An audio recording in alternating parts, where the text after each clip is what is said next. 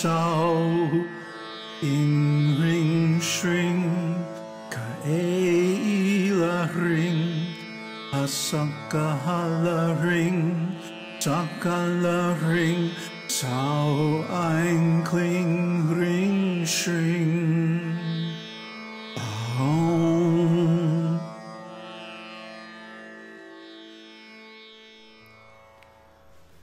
Namaste. So yesterday, this is such an incredible thing for me.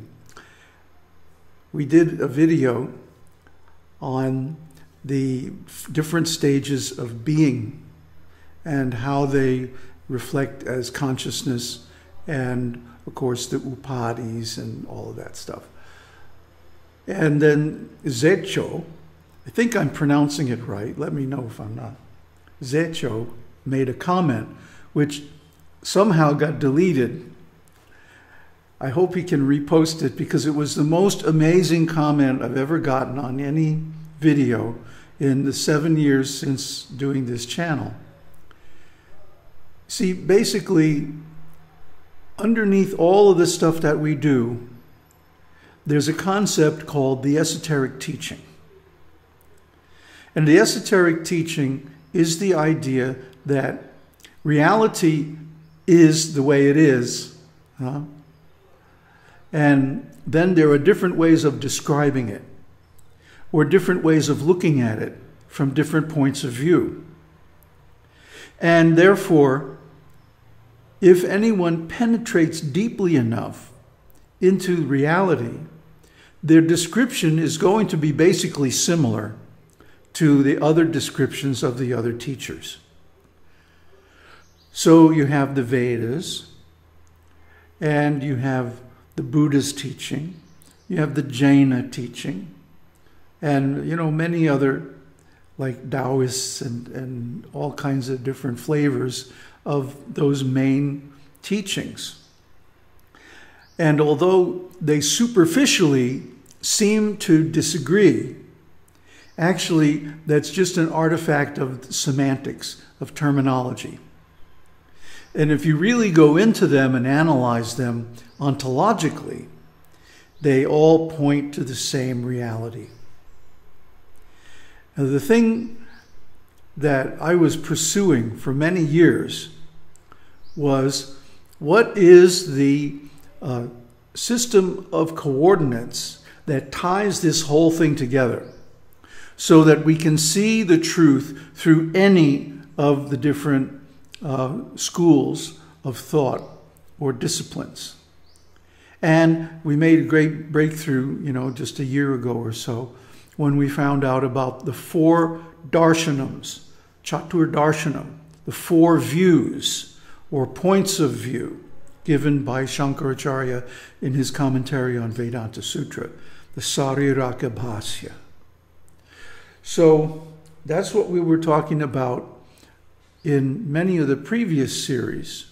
But in this recent series, we're trying to give the most high-level view that covers the most ground and gives you the kind of background, the kind of ontology with which you can decode and understand any of these teachings and get the benefits, meaning do the practice. So last time we talked about 4 levels of being: Brahman, Īśvara, kūṭastha, or Paramatma, and Jīvatma.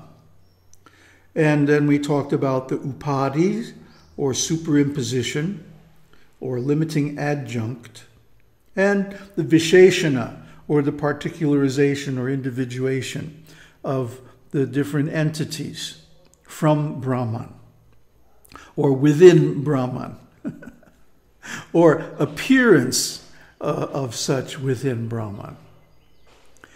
And then Zhecho wrote a wonderful comment.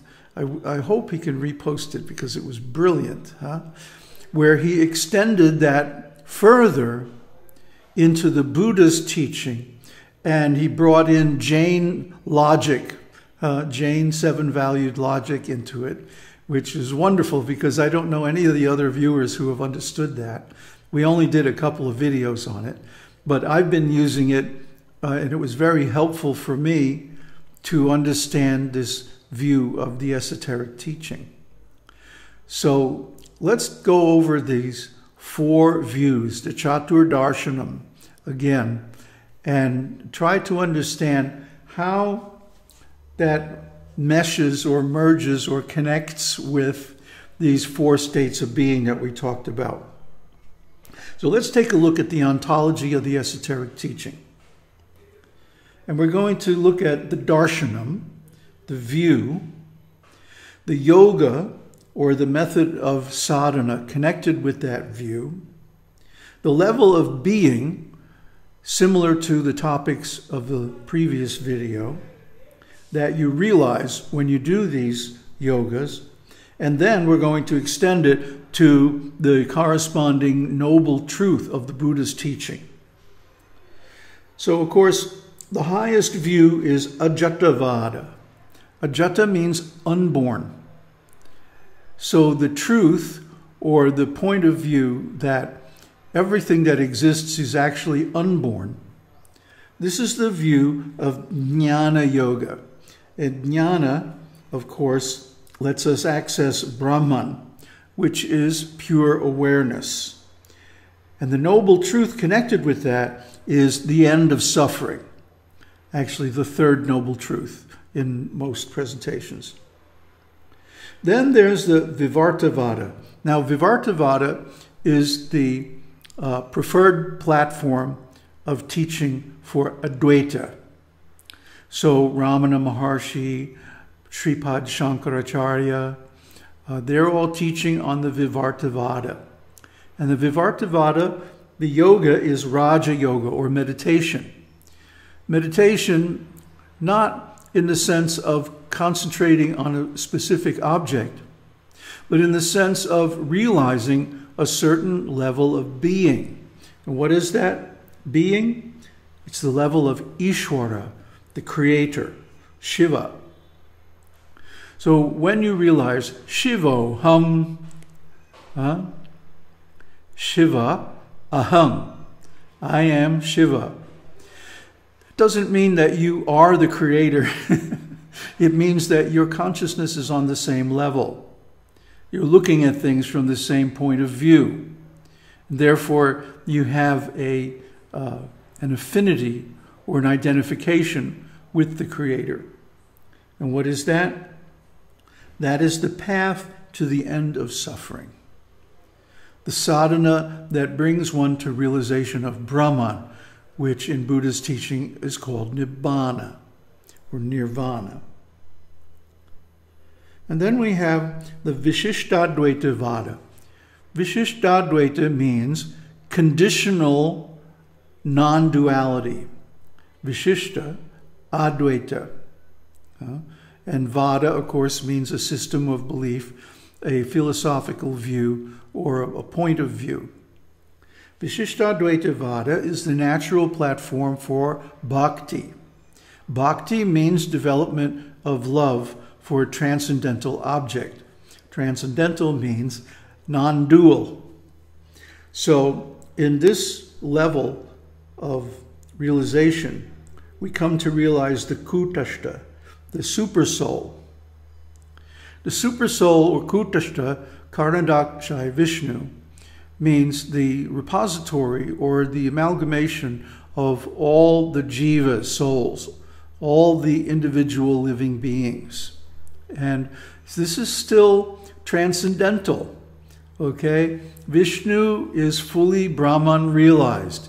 He knows that he is nothing but Brahman and that his apparent individuality is only a superimposition. In that way, he's similar to Shiva.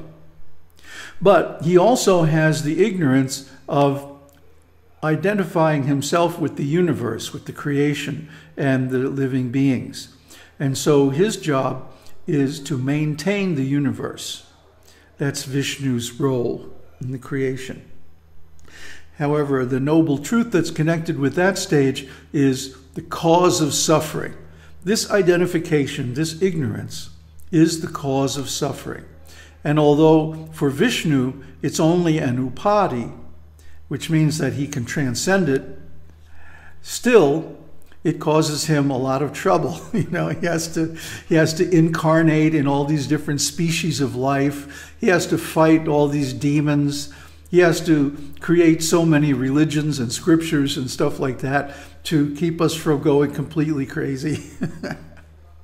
It's a tough job, but somebody's got to do it, right? So he's the great hero. He is the template or the example of the greatest hero in the universe. And that's why he says, everyone follows my path in all respects. He says in Bhagavad Gita. So anyway, then we have the Dvaita-vada. Dvaita means duality, two-ness, or duality. I and thou, subject and object, the seer and the seen. And this is the state that most of us find ourselves in most of the time. And so the appropriate sadhana for this state is karma yoga, because karma yoga means actions with the body. And that's why we're called jīva, because jīva means that which is born. So what is born? The body. Certainly Brahman is not born, or Vishnu or Shiva. But the jīva thinks, I am born, and therefore he has to die. So karma yoga is the action with the body that's designed to cleanse the karma, to make us able to see these things and to take actions that will lead to good fortune in the future. And of course, the noble truth connected with this is the noble truth of suffering. Because to be in duality is to suffer. To think that one is the body is to suffer. To be born and have to work to maintain yourself and then die and be reborn again, that's suffering. Okay, so all these things, all these qualities of the state of being, of the jīva, jīvatma, they're suffering. But we're jīva, but we're also atma. You see? Atma ultimately means Brahman. So here is the state of being of the human condition, which even great sages have difficulty to understand. And what is that? It's that within this body, there is Brahman. We are sentient beings. That means we're conscious. And behind consciousness is awareness. And awareness is what is Brahman. So Brahman is there, but then Brahman gets covered over by all these upādhis, you see. And in the sense of the jīvas, it's even worse, because the ignorance becomes the avidyā that makes us think that we are the body, is a viśeṣaṇa. It's actually part and parcel of our state of being, of our nature. So in the jīvatma stage, even though we identify with the body, we can perform activities that lead toward liberation. How is that? It's activities that are in relation with a transcendental object. Service to God. Following the principles of the scriptures. Performing sacrifice. And sacrifice can be anything from going to the temple and offering a leaf, a fruit, a flower, or some milk, or even just some water, all the way up to offering the consciousness into the fire of the controlled mind. That's my favorite. So sacrifice is necessary. Otherwise, we become even more covered over, and we find ourselves in the animal species, which is hellish. At least in the human species, we have enough intelligence that we know, or we can know, if we wish to, that there are higher states, and we can aspire to those states, and we can work toward them. That's the process of yoga. Yoga means linking the Jivatma with the Paramatma in the beginning. And finally, realization of Brahman. That when the life energy comes to the Sahasrara, you know, Amma, Lalita, Ma, she's always guiding from within. If we simply listen, you know, all this, you think that I sit down and memorize all this stuff? No. All this is directly perceived when you are in a state of enlightenment or meditation, yoga. See, when you're really merged with God, when you're so close, you know, the karma yoga is done at a distance from God. There's a distinction, there's a difference, there's a space or a distance between you and God. Bhakti comes a little closer because bhakti is about love of God. You know, only in jnana yoga do we actually identify with God. Aham brahmasmi. Now this is a very interesting sutra. Sutra means a highly abbreviated statement of transcendental truth. Aham means I am. Brahma, of course, means Brahman. And asmi also means I am. So is it redundant? Not really. Because we are meant to interpret this by adding the requisite thought to connect aham with Brahma asmi. Okay? So here's how it should go. Aham, I am. Because I am, that means I'm conscious of my existence. And ultimately, I'm conscious of my consciousness. So being aware of awareness or conscious of consciousness is a quality of the nature of Brahman. Okay? So I am aware of my awareness. Therefore, Brahmasmi. You see? I am, because I'm aware of my awareness and my beingness, I am Brahman. It's a syllogism. It's a logical statement. But you have to supply the missing context because it's a sutra. You see, Vedas are not meant to be read like ordinary books. You have to supply the missing ingredient, which is your own realization, your own view that you gain not from logic, although the Jain logic is very interesting. So interesting, I think I'm going to do another video on it. But from one's practice, from one's experience. And this realization will actually give us all the guidance we need. The Guru is within because aham brahmasmi, Brahma is there within us. We can contact that level of beingness. And from that point of view, everything is obvious. All we need is the openness and the ability to go deep enough into the silence to hear that still small voice. Om Tat Sat. Om Shakti Om.